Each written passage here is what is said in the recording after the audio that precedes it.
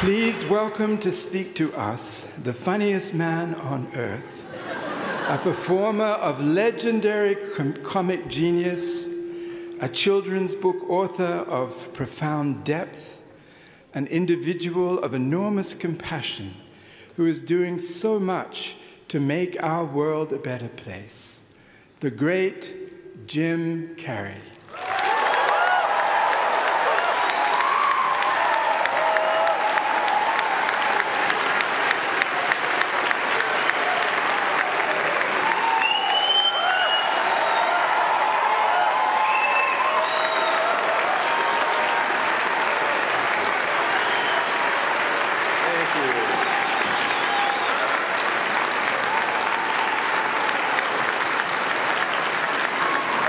Sitting down for? I was going to milk that for a while. You guys can stretch that out in post, right? You can make that longer in the edit. Thank you, Bevan. Thank you all. Jai Guru Dev.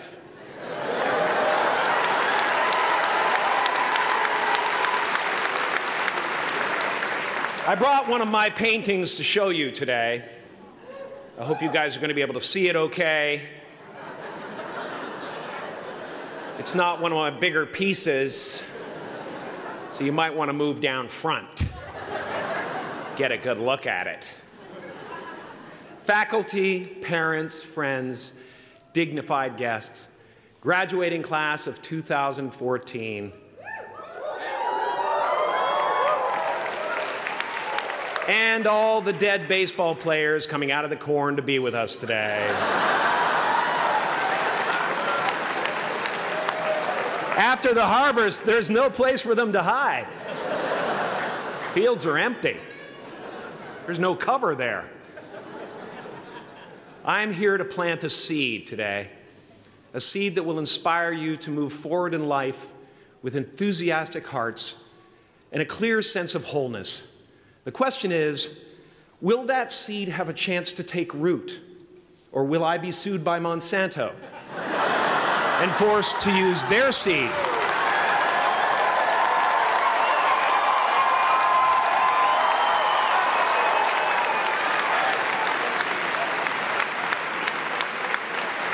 Which may not be totally Ayurvedic. Excuse me if I seem a little bit low energy today, whatever this is. I slept with my head to the north last night. Oh man! Oh man! You know how that is, right, kids? Yeah. Woke up right in the middle of Pitta, couldn't get back to sleep till VATA rolled around. Crazy.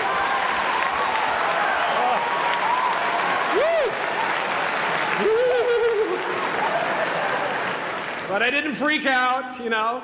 I used that time to eat a large meal.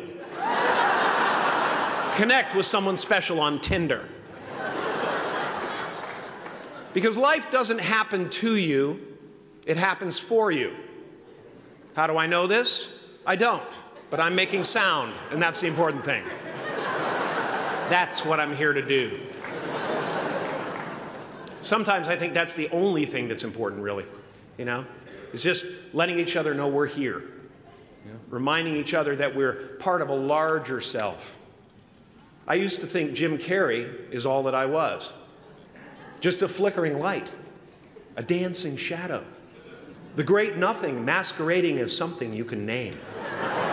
Seeking shelter in caves and foxholes dug out hastily, an archer searching for his target in the mirror, wounded only by my own arrows. Begging to be enslaved, pleading for my chains, blinded by longing and tripping over paradise. Can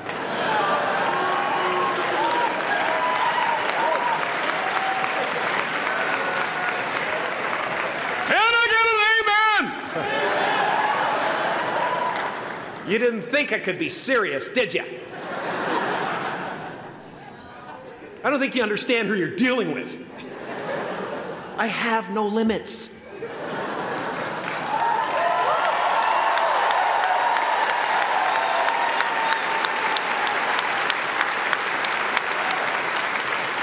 I cannot be contained because I'm the container.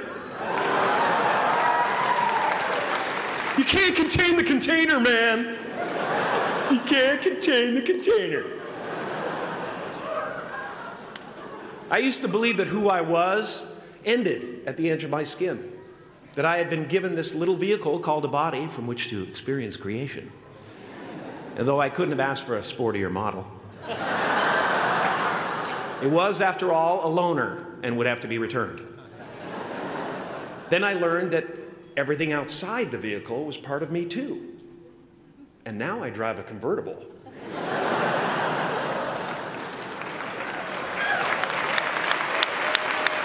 Yeah, man.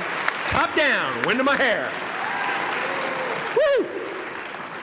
I am elated and truly, truly, truly excited to be present and fully connected to you at this important moment in your journey. I hope you're ready to open the roof and take it all in.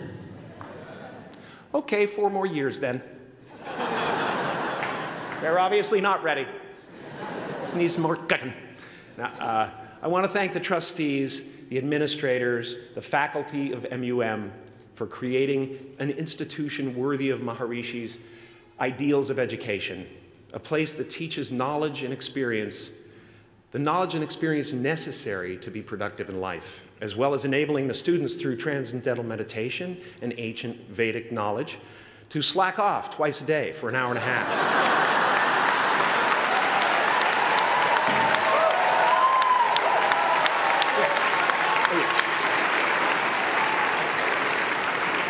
Don't think you're fooling me.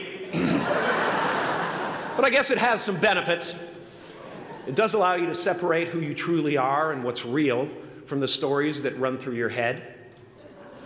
You have given them the ability to walk behind the mind's elaborate set decoration and to see that there's a huge difference between a dog that is going to eat you in your mind and an actual dog that is going to eat you.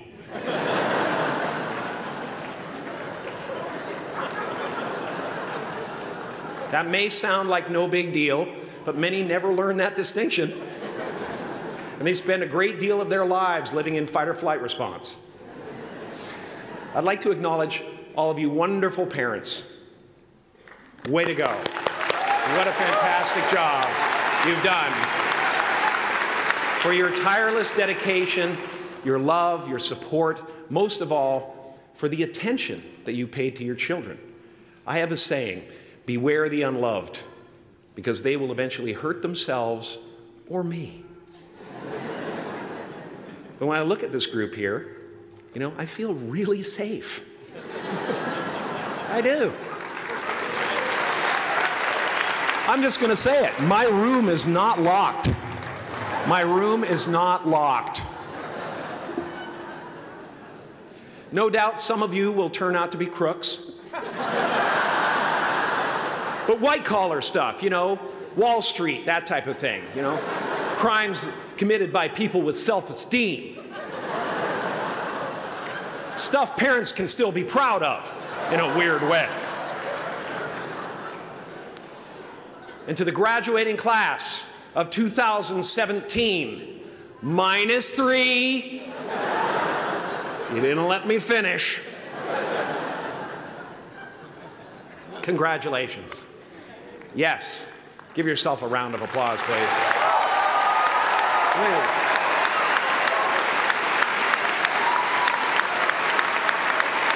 Yeah. Welcome to Burning Man. Some pretty crazy characters up there, but better up there than in here. You know? Painting is one of the ways, thank you.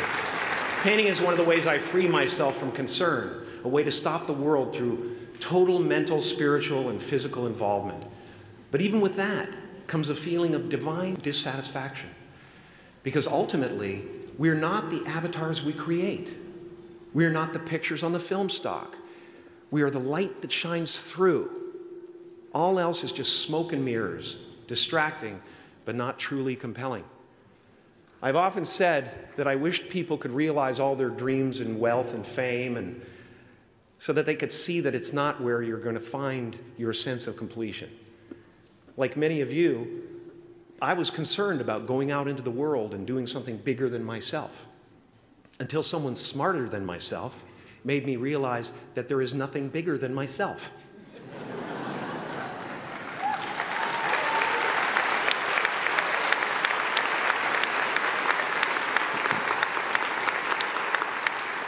My soul is not contained within the limits of my body. My body is contained within the limitlessness of my soul. One unified field.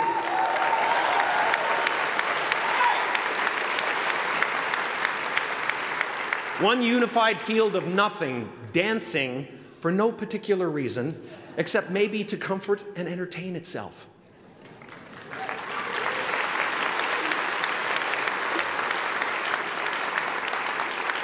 As that shift happens in you, you won't be feeling the world, you'll be felt by it. You'll be embraced by it. Now I'm always at the beginning. I have a reset button, and I ride that button constantly. Once that button is functioning in your life, there's no story that the mind could create that will be as compelling. The imagination is always manufacturing scenarios, both good and bad, and the ego tries to keep you trapped in the multiplex of the mind.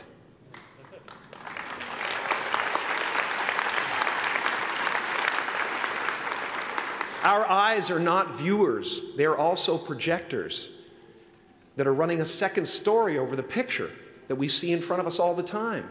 Fear is writing that script, and the working title is, I'll Never Be Enough.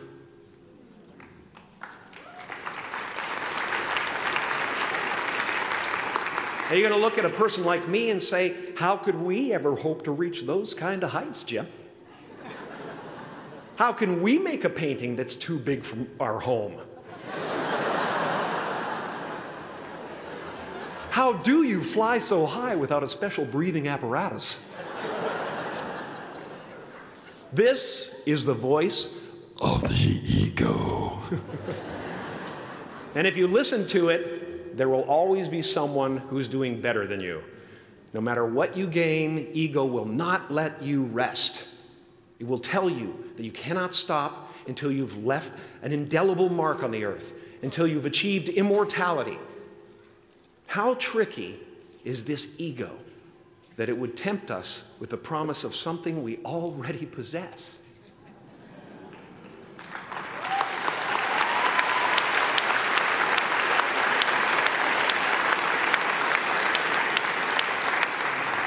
So, I just want you to relax. You know, that's my job. Relax and dream up a good life. I had a substitute teacher from Ireland in the 2nd grade that told my class during morning prayer that when she wants something, anything at all, she prays for it and promises something in return, and she always gets what she wants.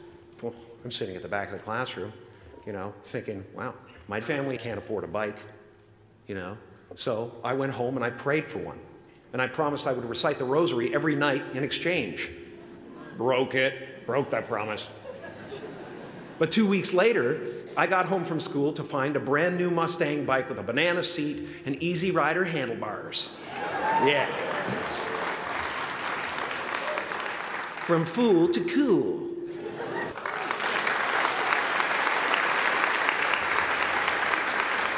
And don't worry if you miss your cue, because there's always doors opening. They keep opening.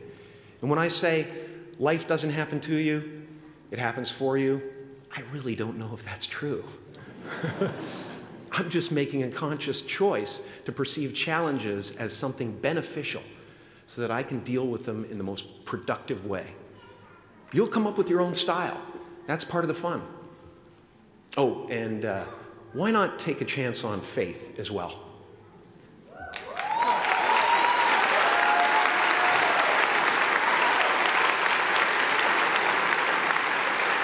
Take a chance on faith. Not religion, but faith. Not hope, but faith. I don't believe in hope. Hope is a beggar. Hope walks through the fire, and faith leaps over it.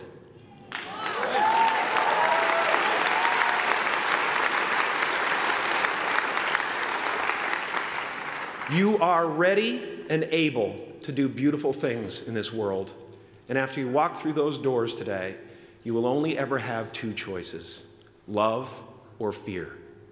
Choose love, and don't ever let fear turn you against your playful heart. Thank you so much. Thank you, Dad. I'm so honored. Thank you.